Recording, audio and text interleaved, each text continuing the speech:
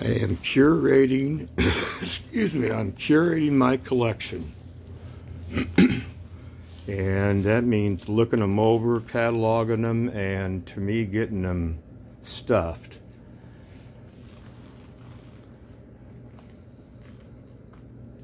Here's what I stuff them with. I save all these bags, and I stuff these arms. It gives them a thickness, because I've got pictures. I just did pictures of this with out being stuffed, and you can just almost see the line on there because they sat for a long time. They're just hung for a long time, haven't been worn. The best thing for a vintage jacket is to wear it. Give you an idea of what I'm doing. I'm just stuff this stuff in there. Some of this is just packing material I've gotten through the years and I've saved.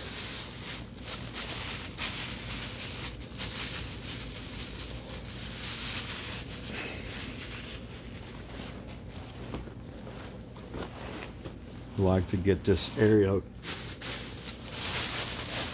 up here nice and rounded off like it's being worn.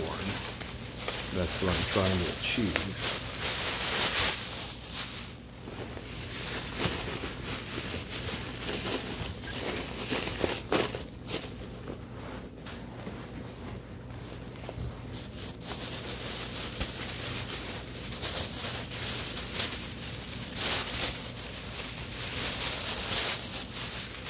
If you've got a lot of these jackets just laying around, which I happen to do, or hanging around, then this is the best way to take care of them. The best thing, as I just said, for a vintage jacket is to wear it. And I can't really wear this one. It's just a little bit too small. I've got pictures of me. I've been able to get it on and get it zipped a couple of months ago. I think I've got pictures of it.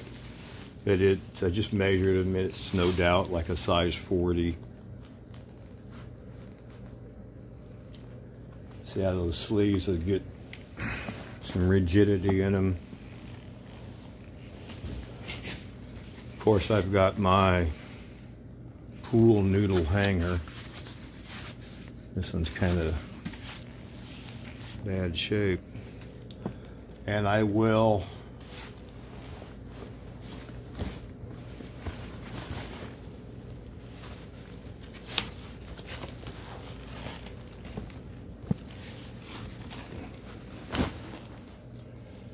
got the hanger in it, and it's ready to be hung up.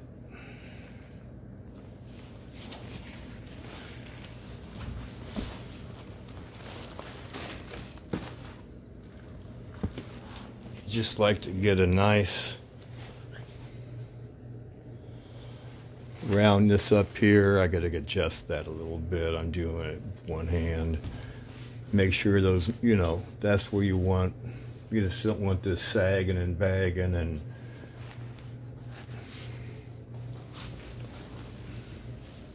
now there's what it looks like with the arms full.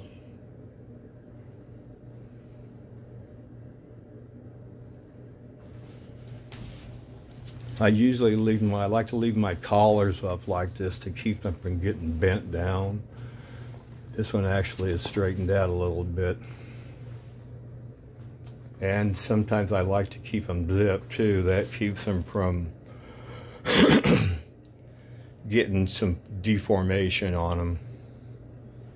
Well, there's some tips on curating your collection.